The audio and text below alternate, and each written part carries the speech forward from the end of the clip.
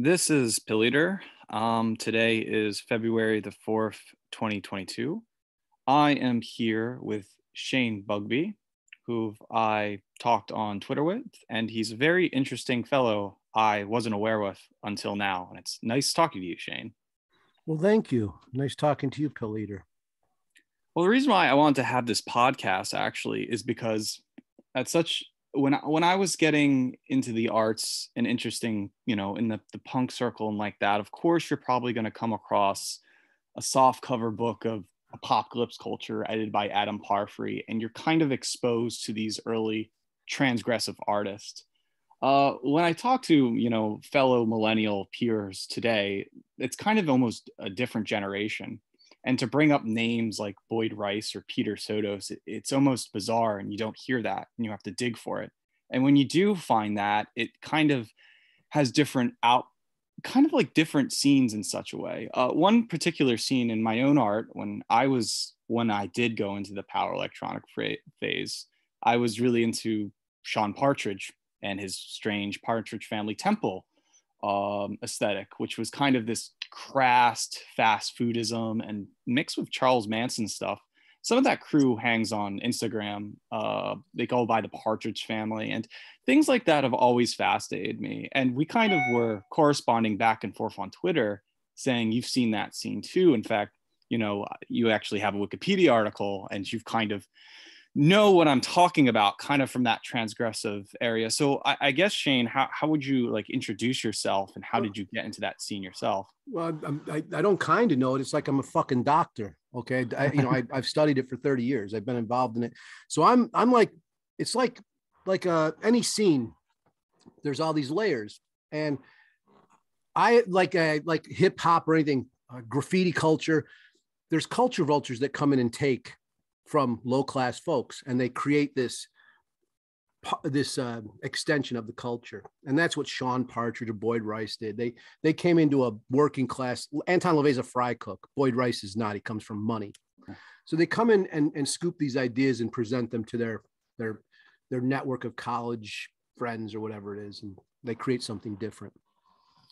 That's why you wouldn't have known of me, is because these people, the culture vultures, stifle the people who actually inspire it. Same as the beat poets. Neil Cassidy was the real originator of the beat poets, and they admitted we stole his shit. We stole his pulse, how he was doing it, because he was uneducated and came from trauma and all this other shit, like poor people. And that's how poor people and people with trauma communicate, is through art. And then these well-adjusted motherfuckers come in and take that and present it as some commodity, and they make it safe for their consumer. That's a Sean Partridge or a Boyd Rice. Well, that's interesting, because I've had run-ins with Jim Goad and Partridge before. Me too. It's funny because the first time I was introduced was Partridge when I used to do podcasting in 2017. I was a co-host for The Stark Truth, and he got this guy called Sean Partridge on, and he's this Hindu who worships McDonald's and things like that. And I'm just like, oh, that's so bizarre. And like you said, it's connected to those figures. And just trying to understand it, I also seen a correlation between the far right and some of those nationalist avant-garde spheres, which you would call the post-alt-right, taking it over now. And we could go back into that whole, fascist aesthetics, Boyd Rice thing. And I'm just trying to understand where all this kind of, you might call hipster racism subculture, brings about. Well, that's, what's more dangerous, a Nazi or a nihilist? I would say the nihilist might be worse. And we were rooted in nihilism. We weren't rooted in fucking right-wing politics back then. People confuse it when they pull my shit up and call me a neo-Nazi or whatever it is. Like, it's so ridiculous when you look at the body of my work. So it's just another bully on the left or somewhere else trying to make a way for themselves. But the reality is we were involved in nihilism. We saw what was coming. We are prophetic in the aesthetic terrorism movement, as to say, the world is on fire. You should listen to us. And when we took the baton from the hippies, they gave us the peace and love option. And we said, we're going to take hate and violence. Nothing you're doing is working. It's only getting fucking worse. So we presented, we mirrored society. You're talking about black metal, folks. This is where all this stuff is co-opted from present, like what you're talking about, Well, I was thinking, it's fun. it was about before COVID happened in 2019. Lydia Lunch came to School of Visual Arts to talk about a new film she was in. And right afterwards, well, I was with a friend too. We asked about Jim Goad to her, and she kind of remembers the days of Answer Me, but quite unaware about post Jim Goad writing for, say, Countercurrents, a white nationalist She's blog. a liar. She's a liar.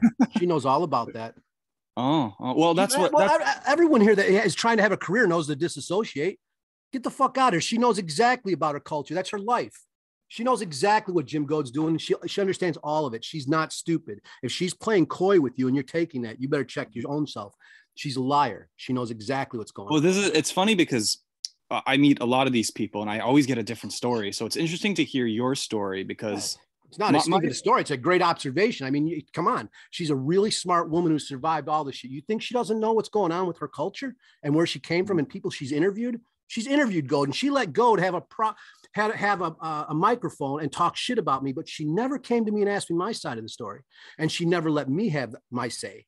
And this is another fucking asshole that perpetrates this culture vulture shit. They cut out the people they steal from in order to make our reality theirs.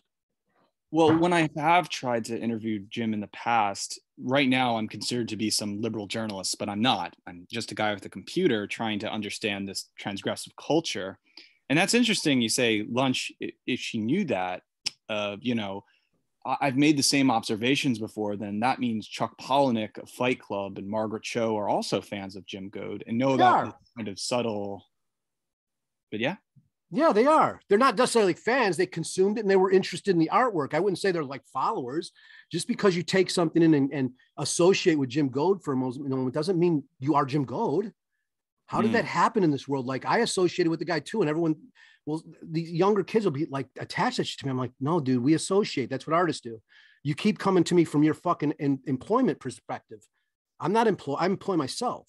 That's like what a real artist does. We don't call it a side hustle, or we don't brand ourselves like cows. We take the vow of poverty and we fucking do it. Yeah, well, another thing I wanted to mention as well is like if it's in that, I had this word and I used to call it hipster racism, where it's like everybody kind of knows about that reactionary anti-liberal thing, whether it's punk rock or not.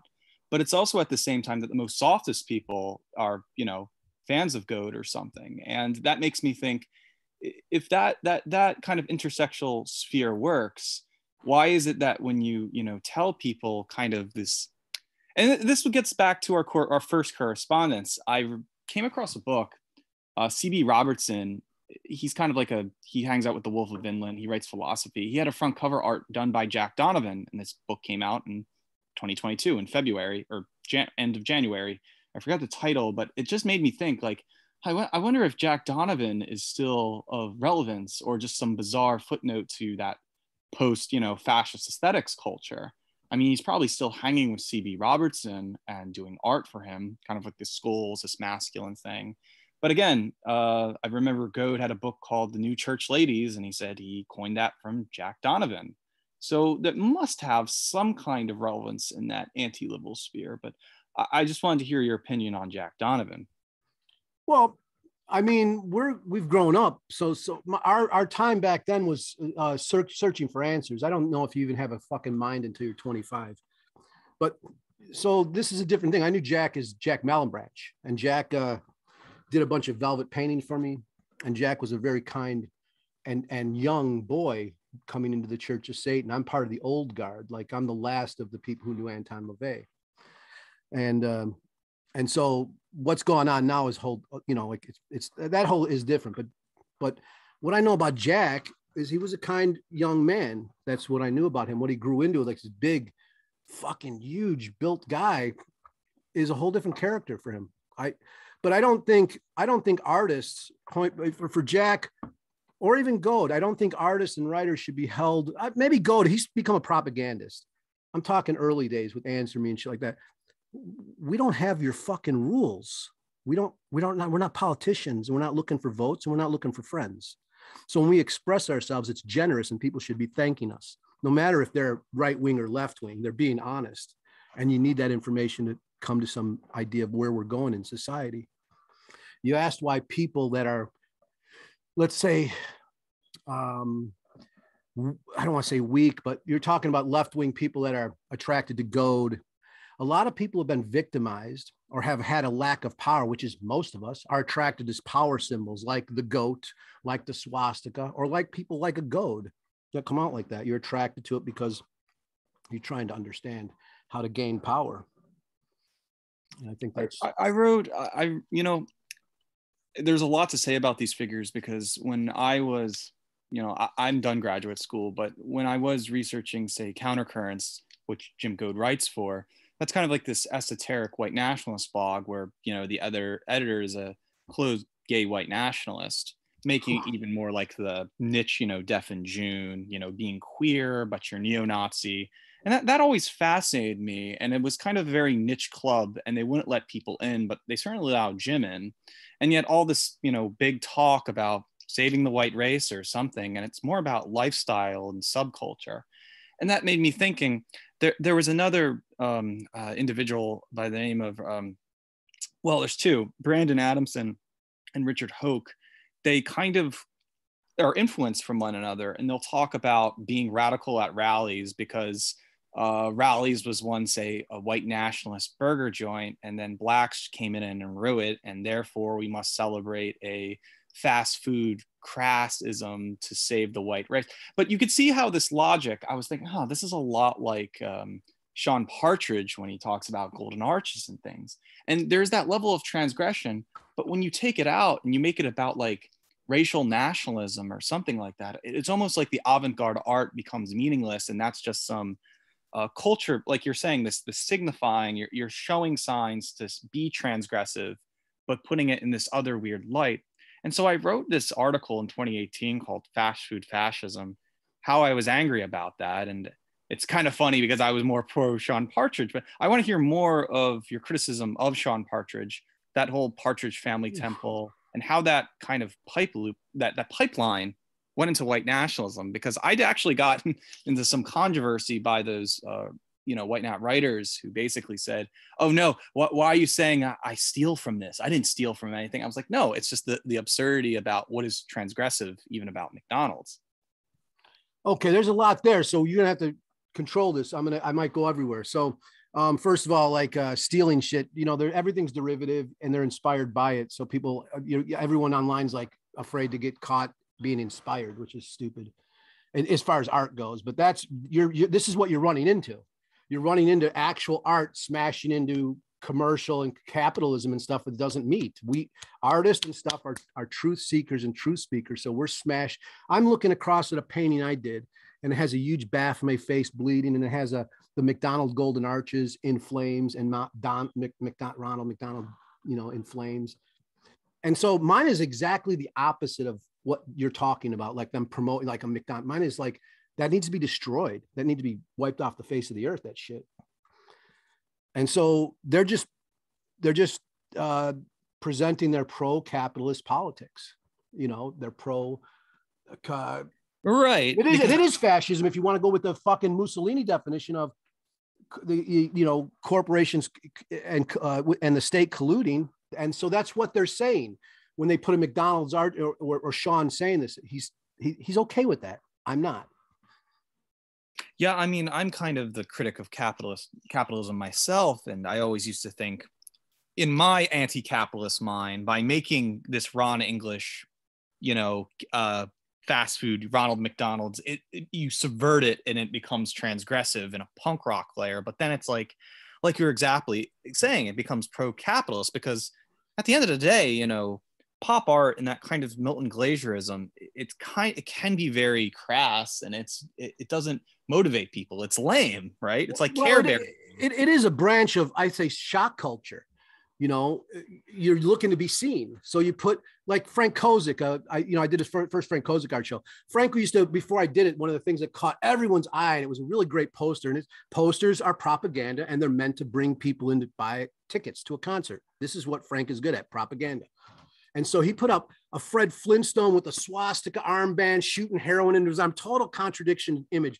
But it was so shocking to see, because back then, kids, if you fucked with Mickey, you had cops would, like, you did a Mickey shirt, They're going to come in your house and take everything. Like that's what was happening. So when you guys are all mixing up culture, it's beautiful for me to see, because I was like, man, that was serious. That was serious shit back then, like 30 years ago. And so that's where it started. Like people were trying to be like, we have a right to use Mickey Mouse any way we want because it's in our mind, you know, using the free, what is the fair use idea. Like if it's in my mind, I have a right to put it into artwork. I had the right to do this stuff. And so I don't know. Maybe I'm going all over the place with that. No, but you're on something there, because when you're saying Fred Flintstone with a swastika, that's kind of not allowed in 2022. And that's somewhere. I'm bringing it back. I'm bringing it back. Yeah. Like I like that culture too. I mean, I always liked the old school Juxtapose magazines. Can I stop it? Wait, I got to say, I'm not bringing it back. I'm just sort of teasing because I don't want to hurt people's feelings, and I get how intense things are right now. So I am very sensitive to what's going on, and the conversation changed, you know, post internet. So I was just teasing. Well, I mean, again, transgressive art has always been something I'm in my library right now, and I have all those 90s 2000s-esque zine that where my generation, it's a weird story because everyone has a different part of the story. You know, in fact, when Adam Parfrey died, there was this kind of media glorification of him being, you know, the only transgressive arts publisher. But I remember a time on his, you know, Wikipedia article, it was just normal. He was just a bizarre footnote. But when Parfrey died, there was now this kind of pre-explosion that Parfrey was this pre-Vice magazine. Parfrey is another one of these fucking culture vultures. And what they do is they attach themselves to really cool hipsters. Hipsters in the original sense of the word, kids. Hipsters were like, it was people of color. It was blues artists. It was jazz artists. It was people that were in zoot suits. It was everyone was expressing their culture, and they were beaten in the streets for it. The homosexuals, you know, trans movement. That was hipster. How it flipped into obscene consumer, I don't know. Well, I wanted to know more about Adam and your relation. And Adam is one of those people.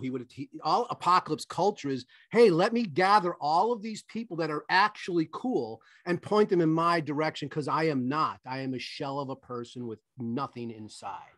Okay. Adam was a fucking poser from get-go. Okay. He was acting like his father or grandfather or whatever it is. I mean, he was a poser. Have you had any of his family attack you or associates? They won't come near me. All of these people are afraid of me because I'm the fucking real deal. I'll tear their head off because I don't give a fuck. They care. They have money to lose. I got nothing to lose. So please do bring them my way. I remember, it's weird, when I was on the And also, hey, I don't know if you know, I got in a war with Boyd Rice the other day, and I called him out in a debate. Tell me about that. When was this? He ran. I couldn't believe it. This guy that presents, but of course authoritarians run. Of course they do. They're insecure pricks. This guy calls me out on Instagram, you know, puts me on blast. I defend myself very well, attack him back, and then he starts deleting all my responses, blocking me. I go on another account, do the same fucking thing. He does the same thing. I'm making a zine out of it. That little crybaby. That's funny because I have a few Instagram accounts, but I do follow that whole Partridge Boyd Rice scene. I noticed that, you know, they all became, I mean, I kind of look at Boyd's Insta, but not really. It's usually that Partridge circle from Whale Song to others. God, I hate them. So I'm just curious because I'm all new to this, and I'm just like, what is this Partridge family? It seems like this post Boyd Rice culture. They're on this very, like you say, the culture vulture. Necessary. I mean, what exactly were you writing? What were they saying on Instagram? How did that conflict? Okay, well, first of all, have you ever heard of Michael Hunt Publishing or Mike Hunt Comics? It's very familiar. Mike Diana comic books, Might is Right. That's all stuff I published under other names. You said, I don't know who you are, but I would almost bet if you're in transgressive culture, you have one or two of my books on your shelf. Yeah. I've seen Might is Right. Yes, yeah. So everyone in this has my books in their shelf. They just don't have my name in their mouth. You mean the Redbeard, right? Ragnar Redbeard. Yeah, I was the one publishing it for 20 years. Okay. For only one publishing it for 20 years. And I took it out. I had it taken out on tour with black metal bands. I promoted the fuck out of that book, and it was probably not the best to do, but that's the way it goes. I've seen it now on Chip Smith's 9-banded books. The last I saw Might is Right. What? 9-banded books, Chip Smith. What is that? Chip Smith, he publishes, if there's a new Peter Sotos book out, he'll publish it. He'll put Might Is Right on there. He'll put Uncle Fester. Oh yeah. He'll put a lot of the old school, like Nine Banded Books was kind of post Feral House, Chip Smith, and some of his books are pretty James Newlick, kind of that very Larry Clark-esque. So well, they're following a trail that was blazed back, by me and other people. So I don't really know them. They're in my dust. But Parfry did a lot of ripping off where he was a culture vulture. I'm not sure if he accomplished anything that was decent. I suppose Lords of Chaos was a really cool accomplishment because that actually brings forward a culture that people want to erase, but had an amazing influence on a revolutionary moment, a time to say, fuck you, we're fighting back. Whether people want to look at the black metal movement now as neo-Nazi and all this kind of stuff, it wasn't, and back in the day, we're just angry. I don't think anyone had a full formation of politics like today, like Jim Goad. He's formed his political. I notice anger is a reoccurring theme. You just have to be angry and transgressive and agitating. And I think that's almost in punk rock spirit. It doesn't matter what your subscribed ideology is. You just have to be mad at the other person. Let me ask you, what would a guy that is able to live on his fucking parents' dime have to be angry about? What the fuck does a guy like Boyd Rice have to be angry about? He's got all the resources in the world. He's from a rich family, can send him to college. That anger comes from the working class. That anger comes from people in Norway or in Hammond, Indiana, or Gary, Indiana, or all the ghettos. That's where this anger comes that is always co-opted by some political asshole. And then people come back at me, someone who had legit rage, and puts me as some political group. Like, I'm not fucking Nazi. Look at my work. Look at what I do. Nazis will kill me if they get in power. Are you fucking nuts? It's crazy talk. Yeah, they seem to be only interested, as I said before, Nazism on an artificial scale. They're not really based upon this like classic totalitarian fascism. Back then it was an exploration of control because we're all controlled. So it's just like a common psychological breakdown. Like people who have no control are looking to have control. So we're like, wow, Hitler, ultimate, authoritarian control. We want some control. What's this? What is this? So you start exploring it within your art. You try to understand these things. And through that, we got interested. And people don't really, I've heard kids not really take the idea that pre-internet was a different world. You're in these bubbles. So you're not having input from any other communities. So, it's an echo chamber. And so now we're not in that anymore. So it's a real interesting difference. Well, the way when I started doing the internet, I mean, you could go back to 2009 when I was just making art websites on You're in the Man Now Dog, ytmnd.com. I only really started to do podcasting in 2016 as being a co-host. And then along that, walking that path, you're forced to do YouTube and Twitter. And all the latest mediums. And then you kind of, it's definitely internet culture kind of goes through phases. I remember being you are hooked on archive.org. So that's a good thing. Well, yeah, I'm trying to upload. I'm still uploading these, like, I have 5 other books I got to upload on full PDF on Internet Archive, where when I was writing as a teenager, and it's just there and people have those copies. But, a lot of people don't look at data the way that they secure it like books. Data is kind of fleeting. If you're on TikTok and you see a 60-second video, it's on to the next. For all I know, a big tech elite channel could blow it up and then you lose it forever.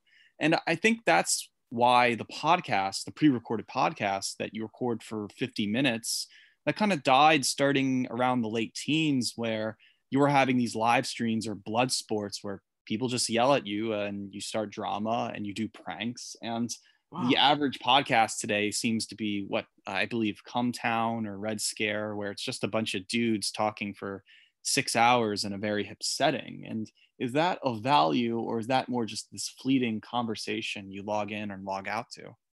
Well, it's a whole different beast. A podcast is on an RSS feed.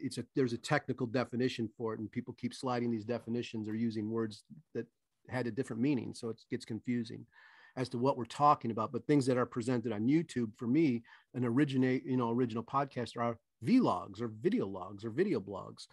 You know, that's what that is. I get you're putting audio on YouTube and you got to put it everywhere, and people consume their media in different, they have different loyalties. Well, I I mean, don't think I don't think documenting things, whether it's podcasts, photos, or anything, is going anywhere if it's actually hit. Because if something goes viral, you can almost bet it's going to end up on archive.org. It's going to last a little longer, and so that seems, the viral thing seemed to be. It's a weird thing about art. Like it's like it's almost like pop culture, but it's not these viral things. There's almost like an honesty in them. It's a real strange thing, the internet now, you know, with that kind of stuff. But I don't know. I think the archive.org is doing a great job at archiving a lot of that stuff. I don't know. well, the thing is, I have like over 500 YouTube videos that I would used to do in the past 5 years. And so recently, you know, there's been BitChute and Odyssey, where those are clone platforms of YouTube, where in case if your YouTube channel gets blown out for something you say and you lose all those videos, at least BitChute and Odyssey clone them. Oh God, that's great, dude. Oh, I love hearing that. No, yeah, it's true. Yeah, look at Odyssey. That just came out of a few months ago, and I'm on Odyssey as well. So if I make a video on YouTube, Odyssey clones that, copies that video, and puts it on there. So it's actually better than BitChute. Odyssey, that's I love this. I love this, dude. I never knew. Check this out. So I'm one of the first 10,000 people on YouTube, and they're still in a garage somewhere. And I put up the Columbine blooper reel, which is on my archive.org. And that was the first moment in YouTube's history. No joke. I know I have a lot of firsts, but that's just the way it is when you're hipsters. You know, you're a canary in the coal mine. And so they came up, and this was documented in newspapers and everything. So they came up with a rule that you couldn't present violence on their platform anymore at some point during that whole exchange, because people started arguing this is going to inspire more school shooters and shit like that. And, you know, I just thought it was a funny little video myself. Well, you know, I sometimes I use Odyssey and BitChute when, if I'm like, for example, a few days ago, there was a guy named Matthew C. Harris who said death threats against UCLA. He uploaded a 800-page manifesto called Death Sentences. And obviously there's a lot of foul language in there. So you can't just read that on YouTube. Obviously, if you recorded it on, you know, put it up on BitChute or Odyssey, you're fine, because those platforms don't have bots leaking to get you. And they're all about securing those files. And when Matthew Harris was crazily uploading 300 videos before his death threats on YouTube, they all got cloned on BitChute. And now everybody's on BitChute looking at them. So it's just important data that needs to be secure. We are on the same page there, friend. And I'm glad. And that's the issue when people keep telling Twitter what to do or Facebook what to do. It comes down to you have to create another platform to fill the void that they've created, or the vacuum they've created. And they do, like Facebook will let you get away with anything, which is obscene to me. And Twitter, I really do appreciate their new policies. I wish they'd refine it, but I do like being able to put in a complaint against someone who's taken audio of mine out of context and presents 3 seconds of a 24-hour radio show that is really ugly audio and says that's how I'm defined. Like, how have you? Well, because my Creative I go with the Creative Commons, and my Creative Commons says I don't want any of my artwork that I'm generously offering up on archive.org cut up, because I think it's misunderstood when it's cut up. And so people disrespect the Creative Commons. And I wish Creative Commons was enforced more than arguing with platforms about what they want to do with their platform and how they sell themselves, you know. Well, it seems like you've been in controversial, like, for example, you have opponents and rivals who have used your words, not just talking about, you know, liberal, big talent, big tech elite, but it seems like other opponents in those punk spheres that kind of are hostile against you, because you're just saying avoid rights. That's just, they're bottom feeders. And this is what happens, that you know, ankle biters, whatever you want to call them. This is how you climb the ladder. You attack the person on top. Same what I did, the same fucking thing. But they think like, I don't know what's going on. This is my business. Well, yeah, I mean, Jim Goad has said my name many times on bizarre podcasts, and he still does it today. And really, I don't know. I just think it's his character or something. Oh no, you know what? You got something, because he's a guy. His tact, he's a guy who tries to hold his mud. He tries to not give people platforms. So you must have really fucking smacked the shit out of him somehow. Well, I mean, I gave him an interview, and I was all on his side. But what happened was, I guess on a podcast, I said, yeah, Goad has this. I said in the comments, Goad has this anger issue. He flips the fuck out at everyone. and he just banned me on Twitter. He made 3 videos, and then I said, hey, what's going on? And I realized he has anger issues. And then for the last 3 years, since 2018, on his group hug or whatever podcast, that Joseph Francis Nally, that Pilleater guy, he's no good. And whenever people are subscribing to my channel and say, oh yeah, Jim, go drop your name on his podcast, I'm like, oh, that's great. But I guess in negative, he's the Hatesville guy. Yeah, Jim Goad. Here's a go. So, and I'm not a tough guy, believe me. I'm not like I want to be a pacifist. I just can't figure out how. Okay. So when I say something to Boyd Rice, like I call him out for a debate and I say, you come out here, I'm coming to you, whatever, but we're going to fucking do this. We're going to argue. Like when I say fight, I mean, argue. We're going to debate this, dude. We're going to see what goes on. Jim Goad, on the Angry White Male tour, we're having these issues, and he was a real bitch the whole fucking time. Like, it was incredible. He acted like a rock star, and we're doing this convict a favor. He just comes out of prison, and I'm, because he's part of the culture, I am a person who is supporting of arts. So I'm like, yeah, we want to go on this tour. We're doing this Angry White Male tour because that's what people are calling us. And we put him on this tour in Seattle.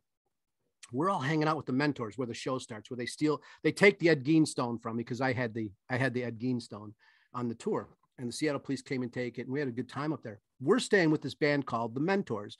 They did, disclaimer, shock value here, so turn off the radio, it's gonna be shocking word, rape rock, and that's what they call it.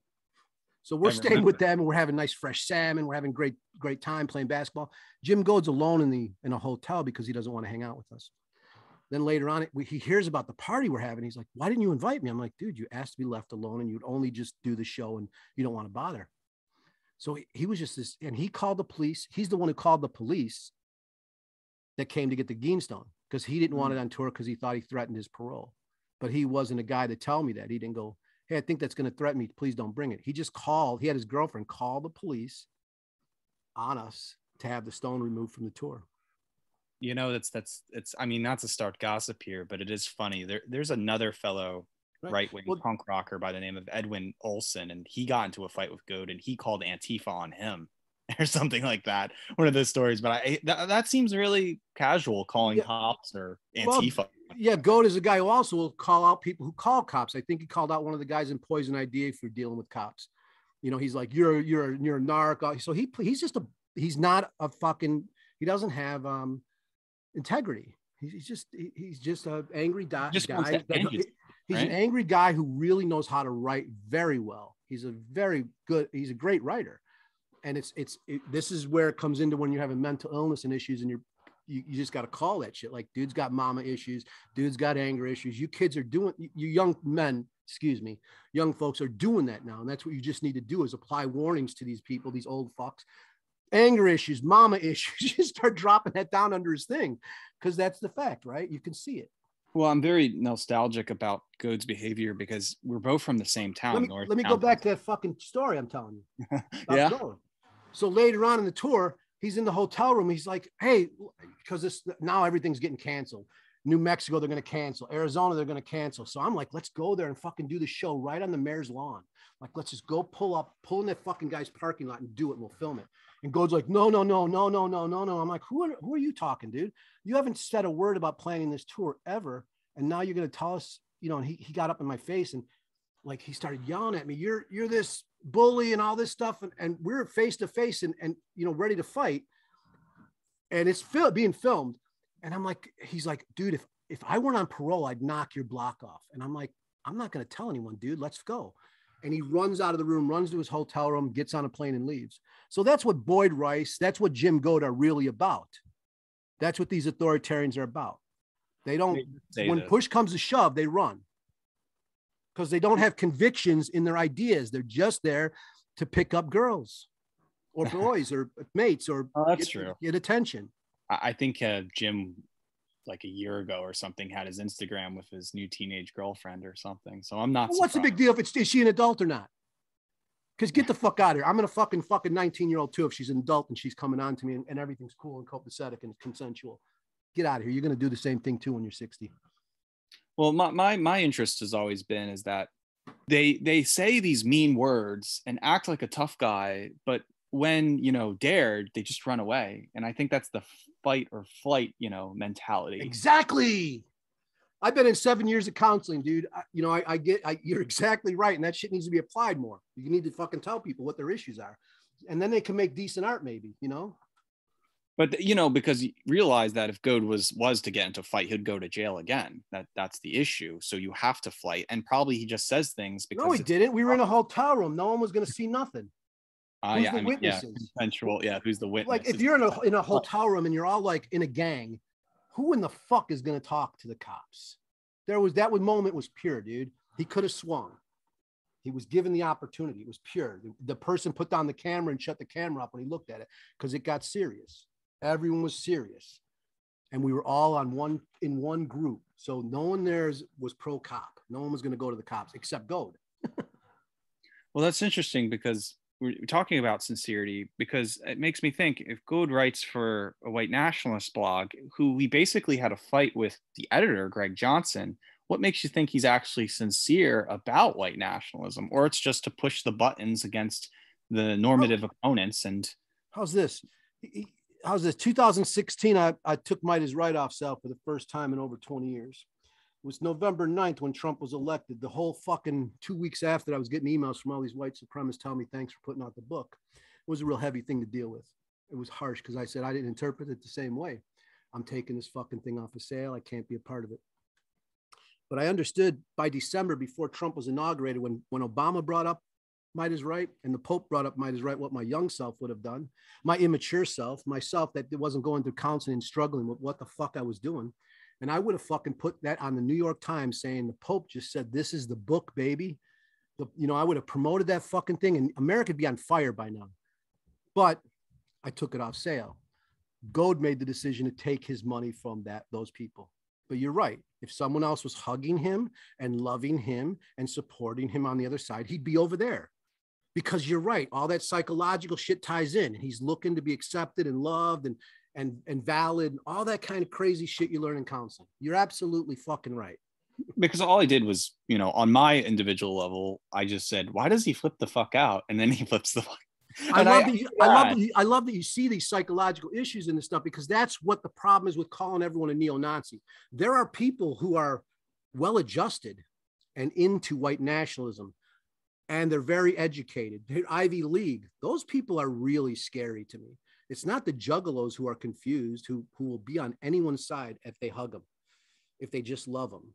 And maybe we should quit ignoring. Don't ignore poor, angry people, and they won't look to be validated with hate groups.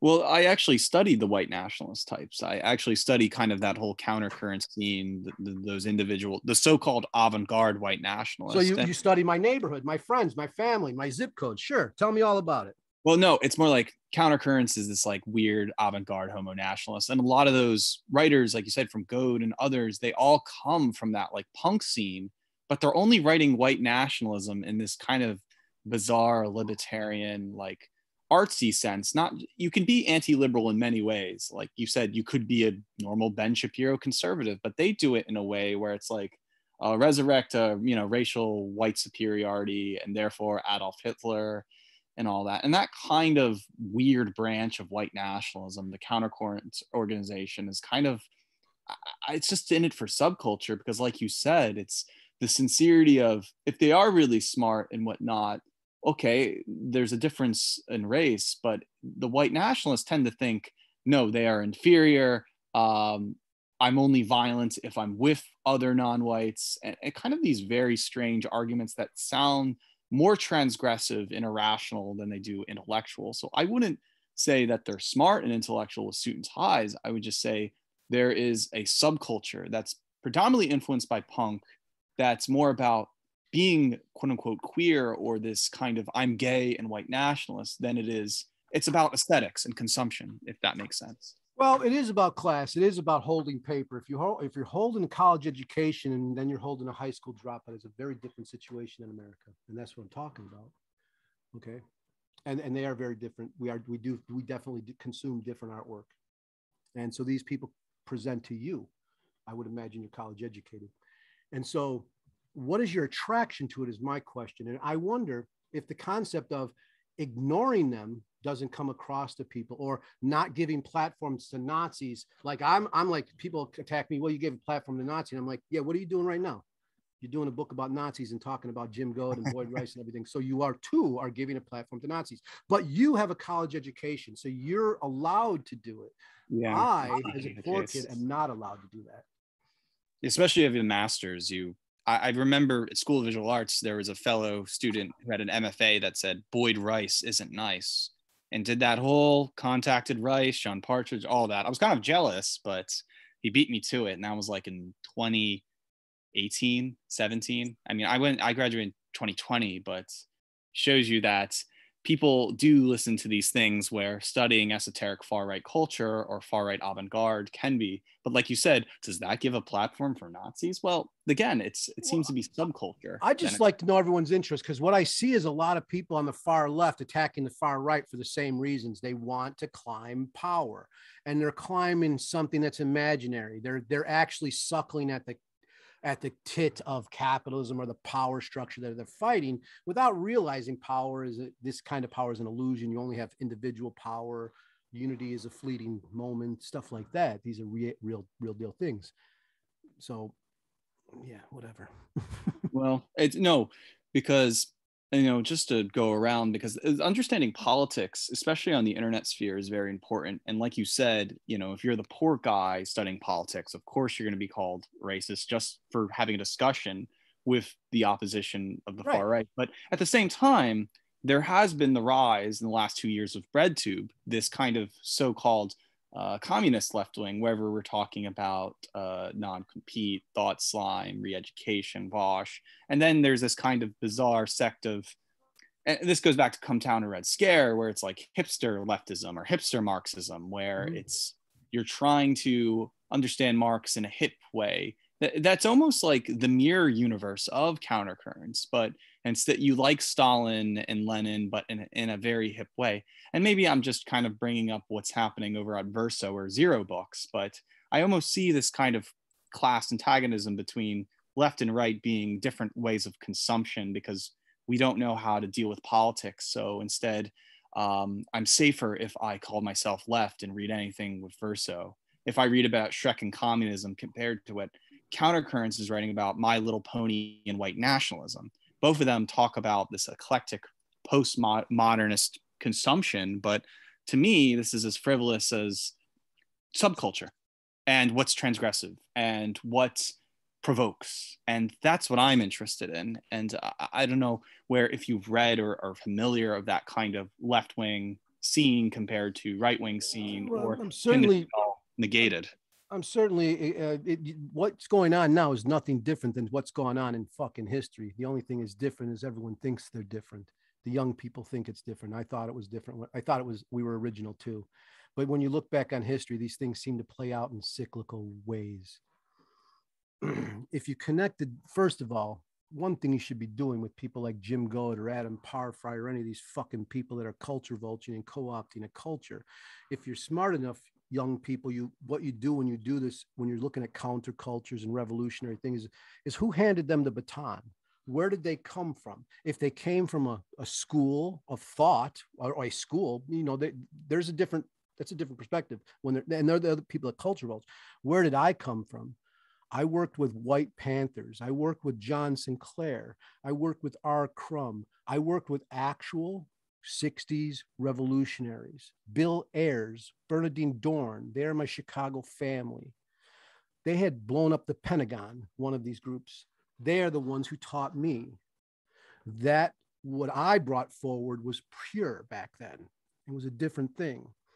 Then it was co-opted from people, it was co-opted from like a Doug Mesner from the Satanic Temple or other people of that ilk, and they turn it into something different. This goes back to, and that's what you're studying. He's communicating to you, the intellectuals, and I mean intellectuals as paper. You're college educated. I am not college educated, but I am definitely an intellectual. And so I see him presenting stuff to you that's going to bait you into helping him have a career, which is something like Doug from the Satanic Temple. When I go out there, this is something that was one of these Ivy League tricks. Like, When you're a lawyer there's thousands of lawyers. How do you set yourself apart? Get in good with a serial killer and represent him. Get your name in newspapers and have a career. This is their fucking deal when they go to these schools. This is what happens. So he's just talking to you to get a career. It's not the real pain and stuff coming from the streets. What is avant-garde today? Can you tell me? Can you name what avant-garde today? Because I can. It's just basically whatever I think is against, I mean, as cliche as this sounds, I always think it's whatever is against the state, and it's basically something that's way too hard. You're right. I call it queer culture, but it's just the against the states, against what our current paradigm is. Absolutely. The condition that somebody is outside the normative. You get it then. You really do get it. That's exactly what it is. And I would say like Black Lives Matter, shit like that going on right now. Really the black condition, the queer body, that's all well and said. But the trans community to me is the most avant-garde shit going down right now. Like they're at the forefronts of abuse. They're fighting it. People are backing them. That's where the real transgressive shit's going down that I am excited about. That's my cult. What I'm watching is that's great. Like that is a wonderful fight, you know, and that's tied into free expression and free speech. And that's where I'm at. That's what's transgressive today. What was transgressive all that time ago was what we were doing. We were attacking the state. Exactly what you're saying. What I was doing was what needed to be done. What these culture vultures, that the limited perspective they took from it and take that out there, is how they distort it. But the actual baton that was handed to me from white, Black Panthers, yippies, all that kind of stuff, I am bringing that torch and I am trying to hand it to the trans community. I'm looking for young people within that community or the Black community to come and talk to me so I could tell them the techniques that my forefathers told me in my ear, from their mouth to my ear, that still is not online. It's still not in books, because our culture, that transgressive revolutionary culture goes mouth to ear because our shit's so fucking dangerous. It gets wiped off the internet, or as you would say at the beginning of the show, I don't even know who you are, dude, but I study something that you basically helped create. Wonderful, wonderful system you got here. Well, I just wanted to loop back into Satanism, because that's something I always thought was interesting, Satanism, because I've only seen that silly Satanist documentary about 2 years ago, which talked about it was I saw it at the Ritz in Philadelphia, Satan documentary. It basically was like this kind of very clean, polished Hail Satan. Okay, and see that's not a documentary. So fucking use the words right. I'm sorry to say this. That's a propaganda piece. Was I in that fucking movie? No, that's why I, because that was this is like introduction to it. Right, and when I come into that fucking, I went and saw that movie.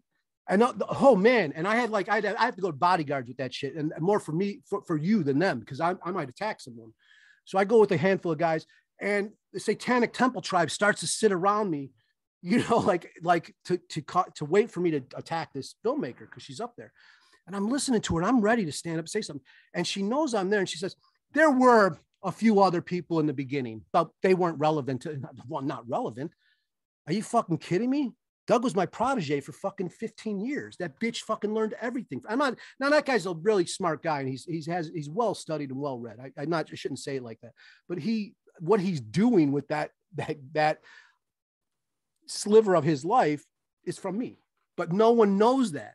This is what culture vultures do. And it's not like I even give a fuck. I do. I care. Credit where credit's due. I'm a LeVay fan. You know, LeVay was my friend. I agree with dude. Credit where credit's due. And me asking for credit for something that puts me in peril is, I guess, silly, but it's not. I think it's obscene that someone's doing that stuff. And like, it's outrageous to me. It's more outrageous. I'm not even mad at Doug or this stuff, because of course that's hats off to you, bitch, stole it. But it's like you guys, the consumers that don't even have the mind to ask questions of like where this came from. Everyone ran at the goat. Everyone ran at the name Satan. And I knew they would when I told, I mean, I have emails saying this. All we got to do is put sharp images like the Gacy makeup, psychology behind the Gacy makeup. All we have to do is change that stupid logo Kevin gave us, the child fucking goat logo with all the rounded edges, a real nice thing where he's making fun of Satan. This one, originally what they presented to me was, we want to make fun of Satan. It's called Minions. I said, no one will ever follow that when you call Satanists minions. And you got to put sharp points on things. You can't use the goat because it's used by the Church of Satan. So you have to come up with a fucking violent animal, or teeth, tooth and claw, violence, points. It creates, it attracts this this violent person. It tracks. So that's what we did. And immediately after starting to work with them on that stuff, where they couldn't get a dime for anything, when I started to consult them, all the money came in, everything started, and it was all based on that fucking logo. And if you go back and look at articles, Doug will admit this. Oh, Shane's gone crazy. He's gone off because he gaslights me because I'm not educated enough to communicate as he does. So I'm crazy automatically. Of course, all poor people are. All women are as well. How would you? But he said in this article, he said, but Shane did, what did he have to do with it? He taught us how important aesthetics were. And no, what I said was how stupid people were. How fucking stupid these kids would be to run to something like that just to buy a t-shirt without understanding anything they're doing. And it's sad to see that that's true. Well, I just wanted to know when we first talked, it was about, Jack Donovan was a part of the Church of Satan, and how that kind of prank, I call it prank, kind of punk rock culture, from Hail Satan to, talk about social justice issues, where Jack coming from, being gay without the gay. How does that, what is your involvement with, Jack Donovan and how he interprets Satanism? Isn't it a correct form, and where he is today? Can you tell me where the prankster culture comes from in the 60s? Where it came to? Who gave it to us? I would just make a guess and say, like, maybe hippie culture, or just youth being against the state, or it came from what came directly from like the moment of here, TV is looking for anything. So Black Panthers entered the theater of the absurd. They stepped onto the stage and they did something absurd to get their message across. The Yippies did the same thing. The Satanist LaVey did the same thing. And from like Diane LaVey's mouth, Stan LaVey's mouth, he did it just to get churches taxed. That was his deal. He was like, okay, they're attacking that. I want churches taxed. So he went after it like that. And it was all about that. It was the same time Scientology happened, same time sci-fi happened. And LaVey, the guy from Scientology and sci-fi, Forrest Ackerman, all sat together and we're talking about how are we going to fucking make money off art? And Scientology guys, I'm going to make a religion. And I hear from Forrest Ackerman when we used to hang out that LaVey said, I'm going to do the same thing. And that's what happened. So the Church of Satan was kind of the start of this whole transgressive pre-punk rock. Yeah, and it's just to use it to mock and make fun of and mirror your society, laugh at them, show them here. It's like like artists do. We just mirror what we're seeing. We're reporting, we're documenting. Like people come after me. I'm like, how the fuck would I not document poor white culture without rebel flags and shit like that? Like that's what I see. Anyway, that's where this comes from, that joke culture. And the only reason it was valid or relevant is because TV gave it a moment. And then they were like, oh shit, we got to control this. We let these clowns in and they're not actually clowns. So that's the same thing that when we had the internet, I spoke to Doug about. We have a clear moment here, just like my forefathers did. The internet's here. We need to put the clown makeup on and get on the stage. And that was the 24-hour radio show and us running at this opening where there was no more middle people. I didn't have to ask a store owner to put my zine in there. I didn't have to ask anyone, and I didn't have to be nice to communicate. We can get on here and just go fucking go.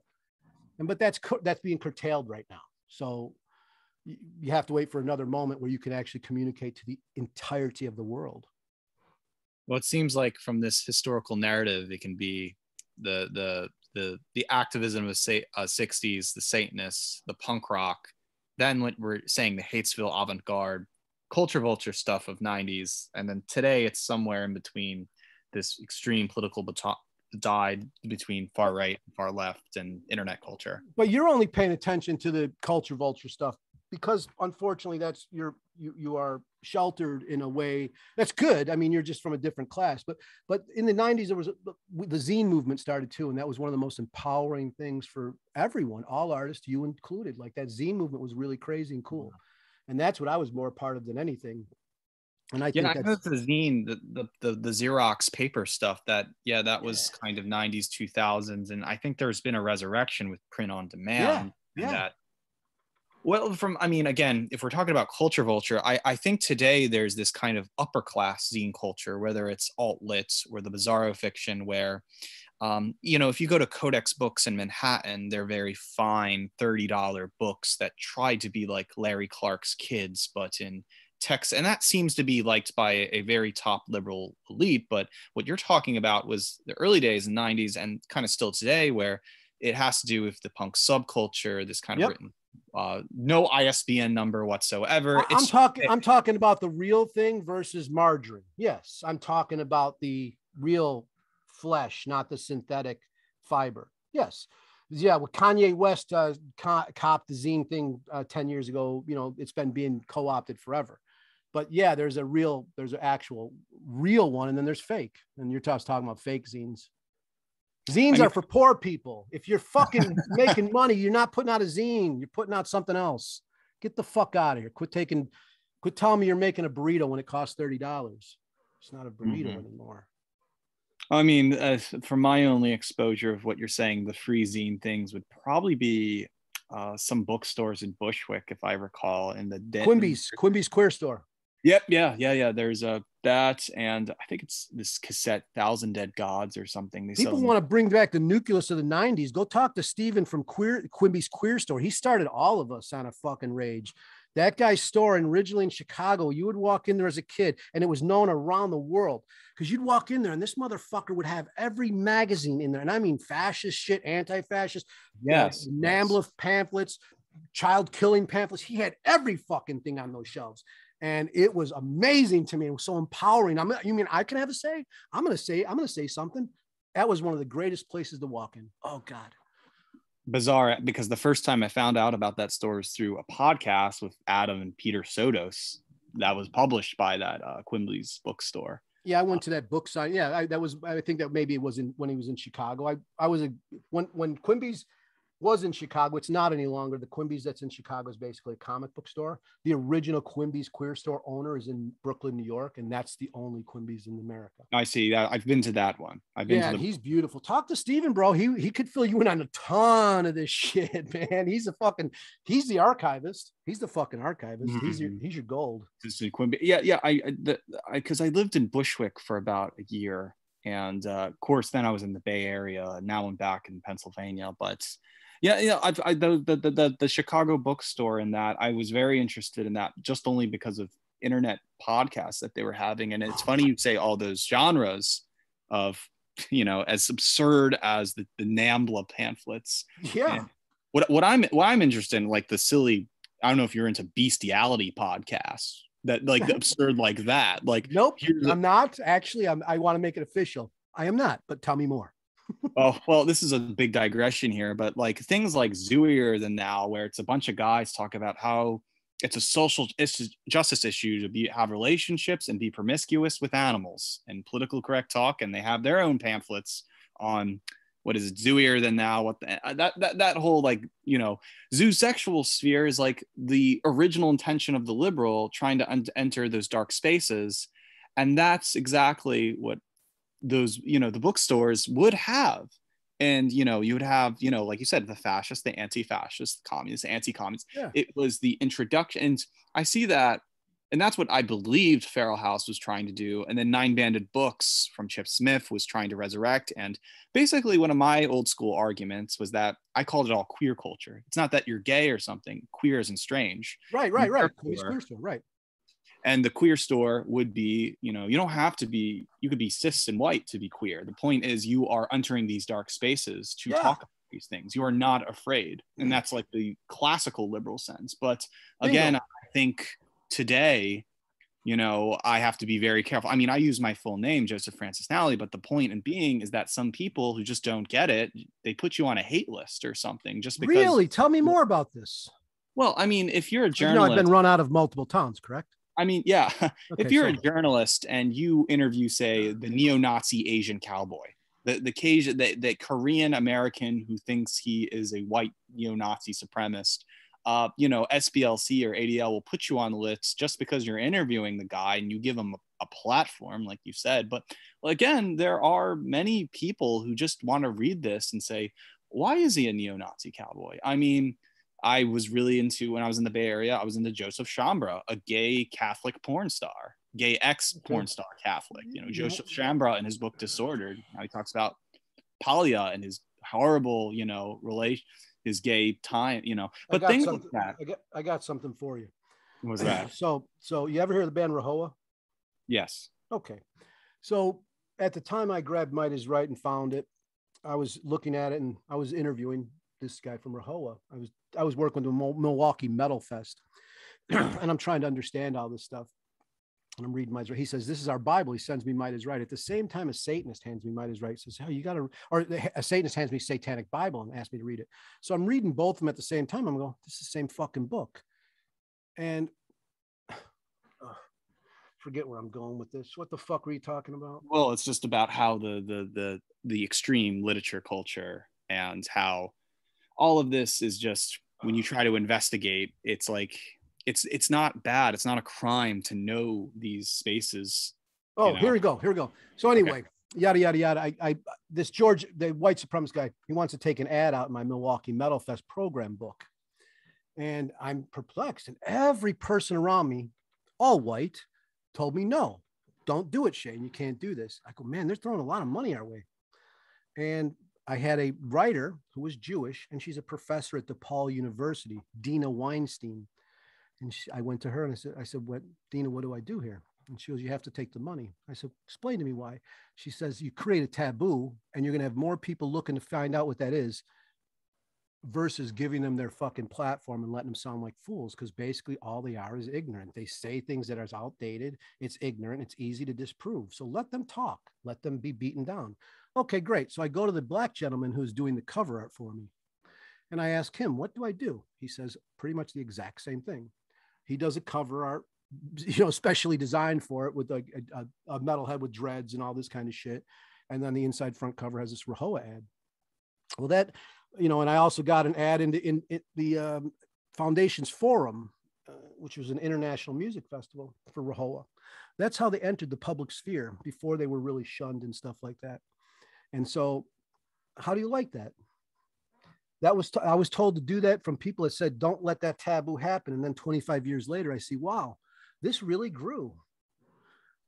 Yeah. So I don't know at this point in free speech and stuff, I wonder if you should be platforming people who want to kill and stop your speech. As an artist, I used to think, yeah, we want to let everyone have their say. But then as it's getting serious now, I'm like, do I really want people that want to throw me out of a helicopter have speech?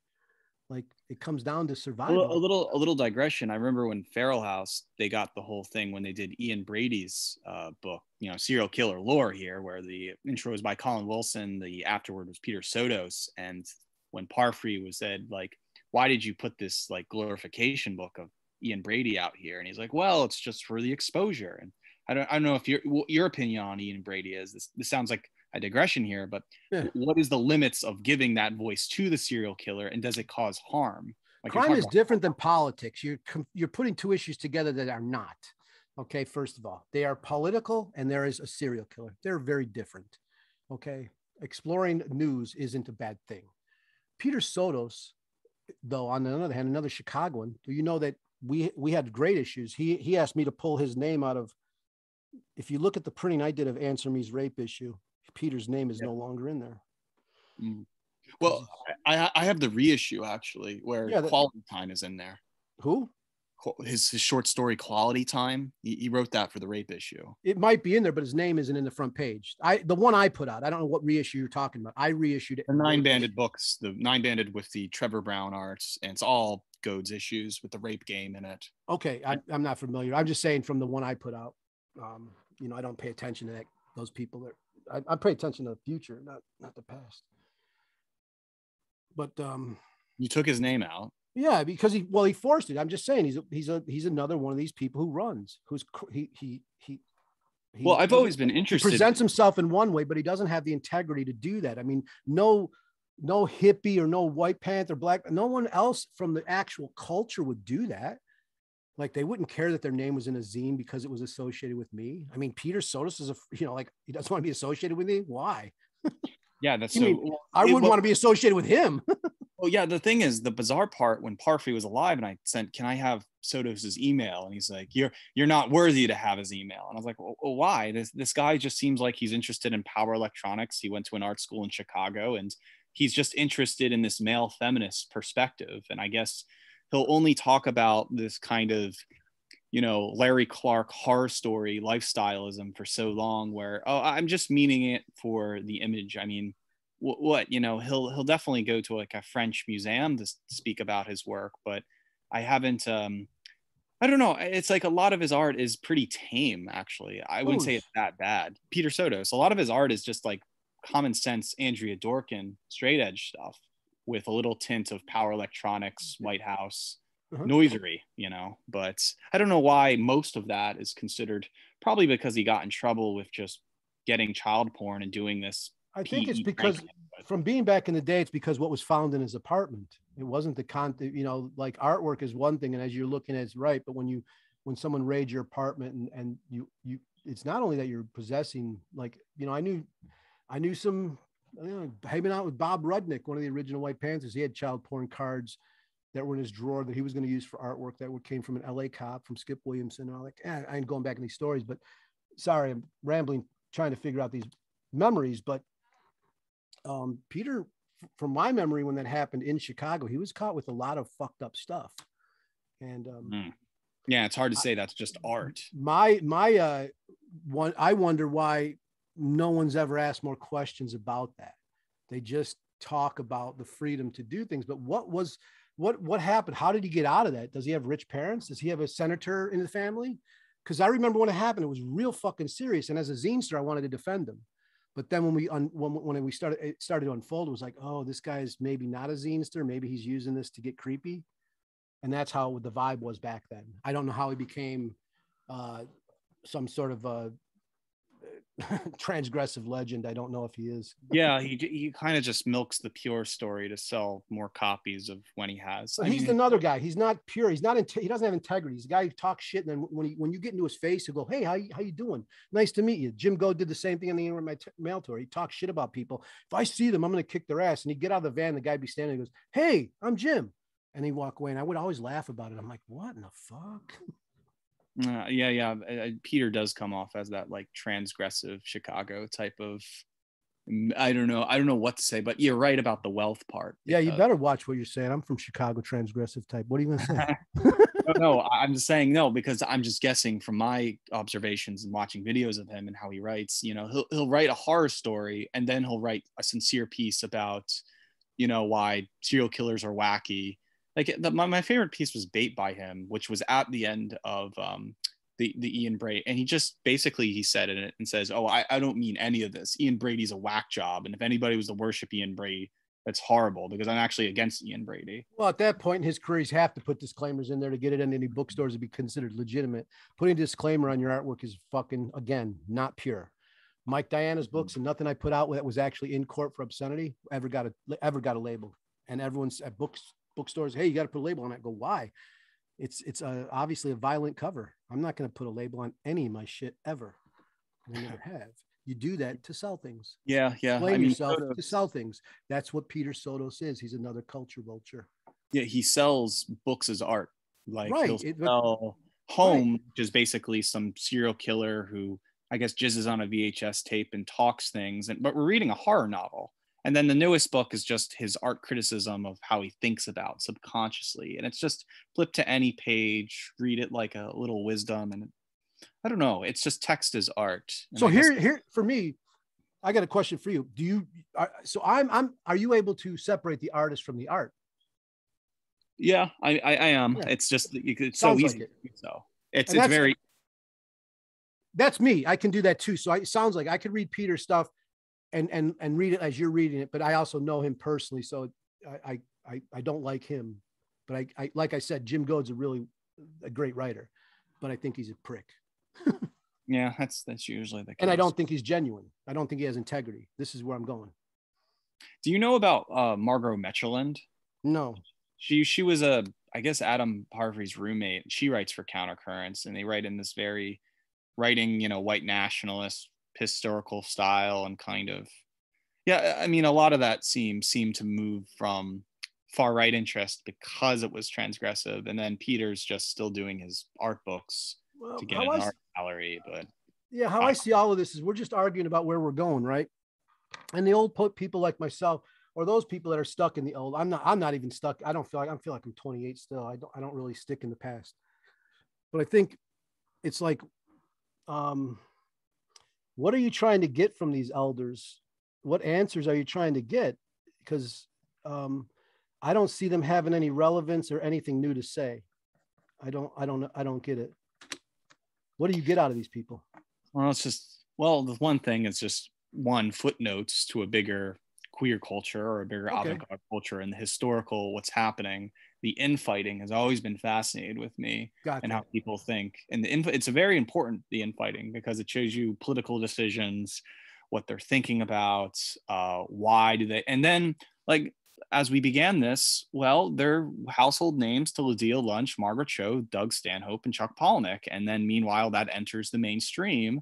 And then it becomes kind of this sacred thing where that writer shouldn't be made fun of. It's like this golden calf mentality. And so in my own studies of studying, say, the far right seems to be motivated by that early Boyd Rice subculture rather than ethics or like political action or something. Right. And that's always been my thing. It's always been subculture rather than practical political science. But they're not the subculture. They're the culture vultures of the subculture. And that's why you have these people attracted to something that's not the real thing. They're repelled from the real thing. It's always that way. Come to the ghetto, brother. You will see what I'm saying. They come and take our stuff and they present it to you for a reason, but it's not what we wanted presented. And that's where I'm a street artist. I sit there and look at the street level. And once it becomes margarine, yeah, that goes all over. That's what everyone eats. It's not this high-end truffled butter that the subculture actually is. Very intense, very diverse, very angry. And that culture still exists, but it's underground. And you won't realize it maybe until another 20 years when someone culture vultures it. And you do someone like yourself does the study of it and goes, oh, this was just actually the surface. Under this, the underground is where it really came from and where the real meaning was. But what Goad and them present is meaningless. It's only meant to get hits and love and attention because they see what brings people to them. Real artists, real transgressive people repel people. They say the truth. They make enemies, not friends. They make art, not friends. There's a difference. That's what fucking artists do. Yeah, I think the final question is in this discussion is there seems to be a clash between authenticity and how you're acting like, and do you really mean, and this goes back to the queer condition, do you really mean being trans, that's just who you are, versus the culture vulture who's inauthentic, who wants to be trans or being trans to get this kind of fictitious love. So I think this is really about the talk between the divide, what is authentic, what is inauthentic, and can there be this authentic underground here, which called often queer culture, versus the inauthentic who are influenced by these things and then just project it. How do you divide? Is there a piece between the two, or is it more, how do you define mainstream co-op versus the authentic in cultural anthropology, or what's really going on versus? Well, I see this as generational. I see, at least where I would cut slack, a lot of younger kids are going to try to figure out where they're going, and so they're going to culture vulture, experimenter, lift, or like maybe I'm trans, and they get into it and they're trying to figure things out, and that's where the conversation amongst that community goes on, and they get to figure out where they're going, and that's cool. That's what happens when you're younger. But then when you have someone like a Doug Mesner or Doug Mexico from the Satanic Temple, he comes in and co-ops something, has no attachment to the underground, and is now in an Ivy League that brews cops and top tier cops and presidents, and he's running a subculture. It no longer is that. You see the difference? When you get in a position of power, it becomes kind of the institution rather than the free form party that just does whatever and has their own. And so it's just generational in its class. Okay. He's and when I look at younger Satanists that are trying to get into that stuff, I see their intent is pure. Like they really do want to mix it up. They're trying to figure out where they're going. And it's a shame that someone is, again, attracting them just for dollars. Like, come to me and give me donations. Like, go, come to me and give me hits. That's all that's going on there. They're just a tool for a career now. They're not actually seeking occult knowledge. Seeking occult knowledge is exploring underground subjects, going to places that you don't understand and really risking it. You're putting yourself in peril to get answers. That's what magicians do, or occultists or Satanists. And so that's what a real Satanist does. And the word does have meaning, a Satanist. Well, that's what what's one of my projects actually in the artistic realm was to understand. And I keep doing that forbidden knowledge, and I'll use my own semantics to kind of screw things up in a weird, funny, private way. But I like where this is going, and how this, it kind of has its own school of thought, which I think is just not known. Most people don't know. And I think more people should know about this kind of transgressive culture that you're advocating about, and those principles and philosophies, for sure. I appreciate you trying to get the history down and archive some truth. And I hope in the future, when people do check this valid, relevant art movement out that is not in museums, and when it is in museums, I'm sure your work will stand the test of time. And it's a good thing that you're doing that, and you see this as an art movement. Not many do right now. So I wish I could live long enough to see the full body of your work and how this turns out. But probably this is a great conversation, Shane Bugbee, and I would like to continue and probably do another podcast. Yeah, I never got to get into Sean. I wanted to get my hooks into that bitch. Yeah. Well, next maybe time, brother. Next time, I don't know if you can, because it's just the Instagram story too is kind of, oh, I want to know about that. Or Sean, maybe, I don't know what else you could say about, maybe, yeah, if we have some time. I mean, what could you say about Sean Partridge and just your relationship with him? I just want to know. I can try to be quick. I just don't appreciate anything he's doing. I see him as a typical culture vulture. When I did the Angry White Male tour, he sent the woman he played off of, Gidget, maybe is her name. Oh yeah, I remember. Okay. So she comes up, you owe Boyd Rice money, some shit. And then, they realize they're dealing with the real guy, because I'm like, I don't know, maybe I pulled out a knife. I didn't, but I'm like, where's your boyfriend? Where is he? And she goes, why? And I'm like, because that's the person I'm going to talk to, because I'm going to start beating his fucking head in. Excuse me, kids. I was a violent young man, and I'm not that. And it was awful. It's an awful existence. Don't go there. But that was Sean Partridge, right? Oh, I assume. But I wanted to, if you're going to come at me, don't send the girl, because at that time, and in Chicago, in the culture in Chicago today, is just like, watch what you fucking say, or you might get hurt. So I unfortunately have to deal with that trauma every fucking morning I wake up. But that's what happened then. I don't do that now. And it just broke into this whole thing. Like, it was just incredible. And that's where it just started to see. I'm like, oh, we're culturally different. We're class. It's class difference here. It's a class. And you think you can treat me this way? You think you could talk to me that way, huh? Like, I'm not a businessman. Like Boyd Rice. I don't know how much long I can go for another hour on the story. No, you could go. We have time. I'm just curious about Sean and Boyd, because I think that's very important. It gets back to the whole Instagram. I'm getting anxiety about this recording. How long Zoom let me record? I don't know. It's still recording on your behalf. Okay, so we're gonna find out. Okay, so I'm gonna try to. I'm gonna relax from my anxiety for a second. Okay.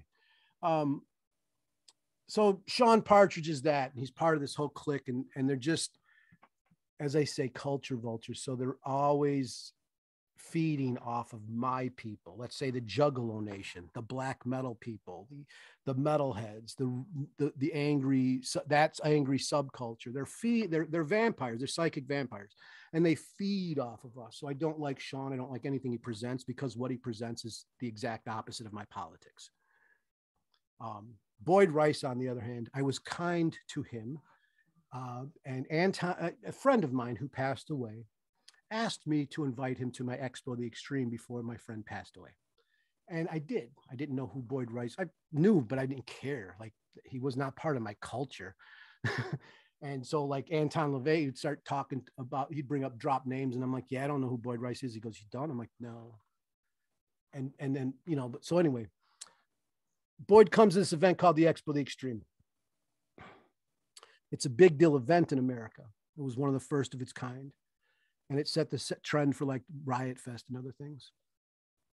And I invented all these just radical fucking people. You know, Fang, Sammy just got out of prison for murdering his girlfriend, and you know, just really crazy. And it was upsetting. The venue promoters, like, he was crying at the end of it, asking me, how could I do this? So it was really intense situation. And Boyd was there and had his theremin and was going to perform. And all of a sudden I'm told he's not going to perform. And I'm like, why? And the sound people tell me, well, he's got this theremin and he says it doesn't work. But we know it works. And the sound company I paid was like, I overpaid because I was naive. It was like a stadium. They did like the Rolling Stones. They were union. So they really knew what they were doing. And they're like, dude, we can fix that. You know, because I got him Boyd Rice, and Boyd's like, no, I don't want. And he's like, we can easily fix that. We can get you a new one. We'll go rent one right now, a theremin.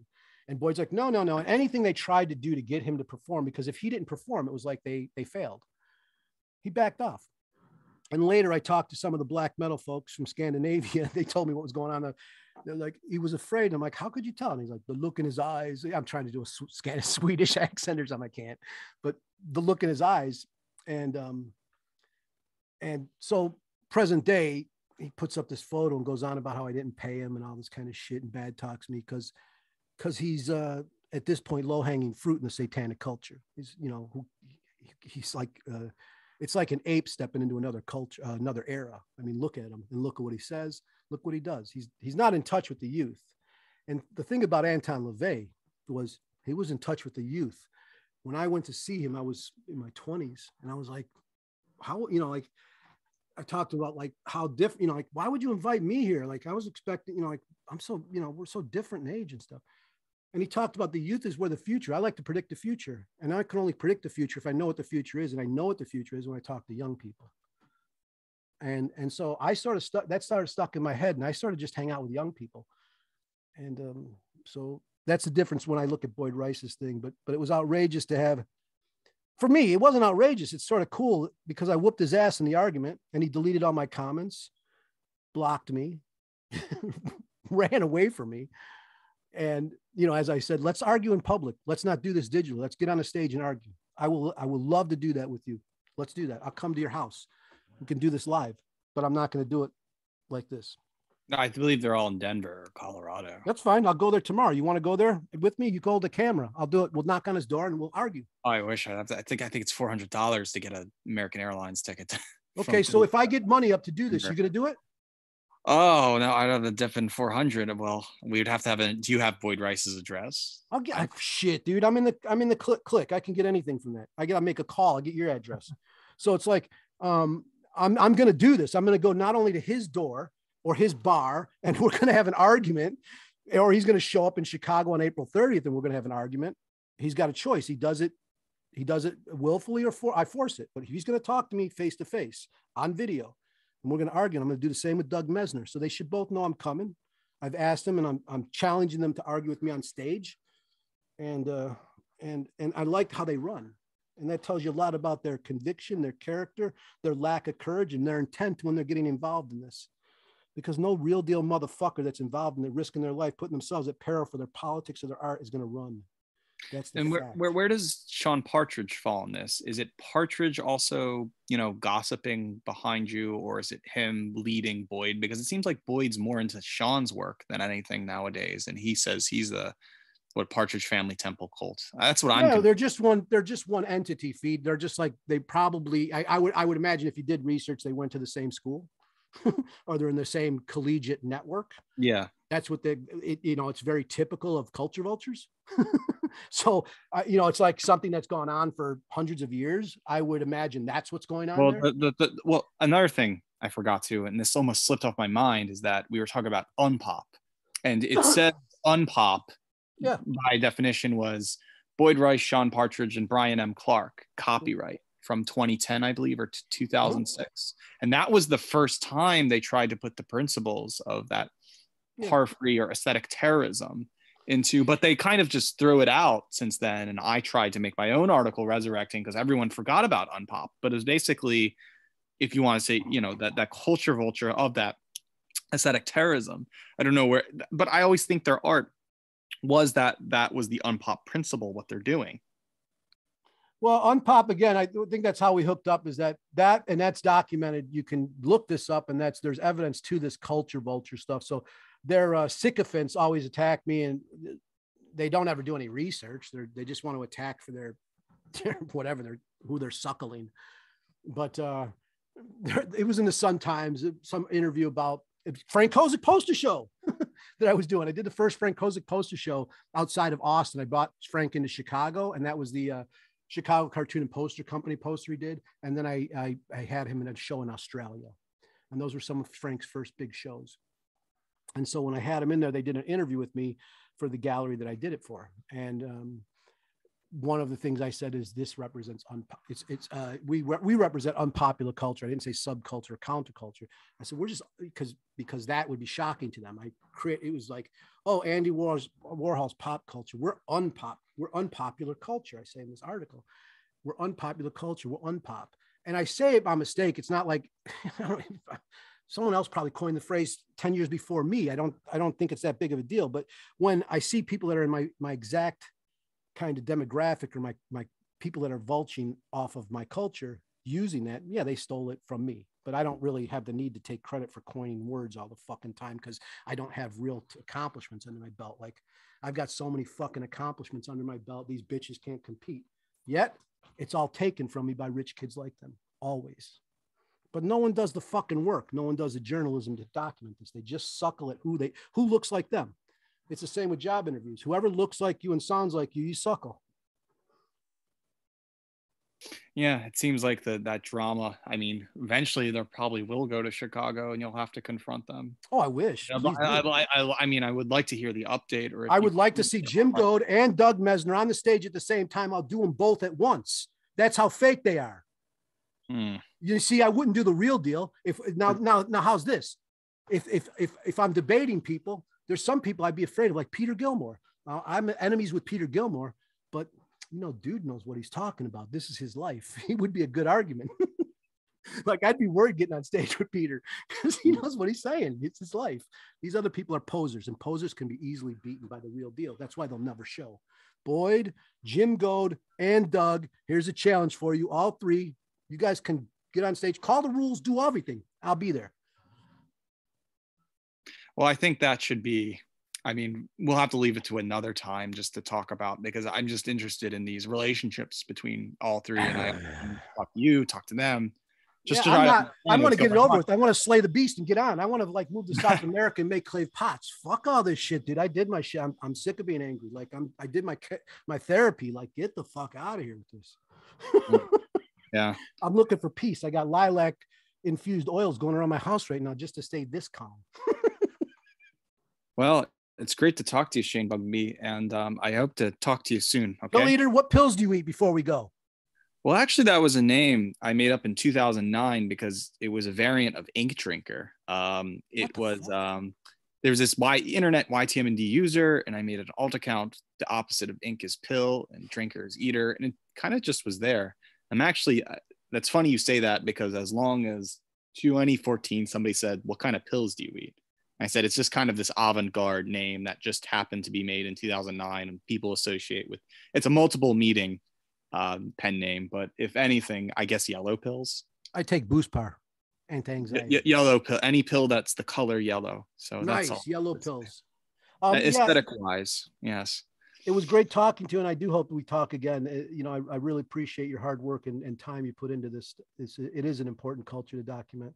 Please stay in touch too, because I always try to write on my Substack, my websites, Internet Archive, uploading all my old work on there. That's what I've been trying to do, and just getting back into the whole YouTube game. So, well, you know what? If you just put your shit on a fucking disc and send it to Archive, you just call them and say, "Who do I send this to?" I think it's Abe, and you just give them a disc. They'll upload it for you. All right. All you got to do is write what it is in a text document, like, this is each file and what it is, and they'll upload it for you. Gotcha. And wait, I had something. Oh, because of listen, next time if we do this, we should do it on video, because if I see you, I don't overstep the word so much. I could watch. But here I get I get so excited, I run over people. I'm like, ah. Well, yeah, I can set up I have a little space in my bedroom I can set up. I mean, I'm not that. I mean, yeah, I'm fine. You could share my face. I've done many camera interviews. I've actually done the camera interview with Hank Yu, the neo-Nazi Asian cowboy. But sad news is that video, which had 20,000 views, was terminated and deleted. And I never saved up a back copy. And I always ask everyone, did anybody save that film Hank Yu interview I did, the neo-Nazi Asian cowboy? And it's just now urban legend. It's a crime. SPLC says Pilleater or Francis Nally interviewed had one of the only I'm like, yeah, but you guys deleted it. You deleted evidence. So, and that's always something I'm upset about because in that same interview I said, questioning him, have you read the work of James Newlick? You know, I was like trying to be more liberal in the argument, being like, what is your condition? Would your condition be? I don't know. I just want to watch it. It was 4 years ago, but 20,000 views, and still on my YouTube channel, it's, oh, you got to strike for hate speech. Advice to you. He was the one saying, so I was just in cultural anthropology. Advice to you with that stuff. I've lost a handful of interviews. Like, it's painful. It's so fucking painful. But just know, I mean, not even advice, just know that just do more. Just do as much as you can, because, you know, only half's going to survive. Yeah, Hank Hughes now in jail, which is... But only half your work's going to survive. It goes away as you get older. It loses, it gets lost. So try to put it up online as quick as possible. Try to make it in print as quick as possible and get it out there so it survives, because it's so important for this information that people want to hide to be saved. All right. Well, I'm going to log off now, Shane, and I'll talk to you soon, okay? Yeah. Have a nice night.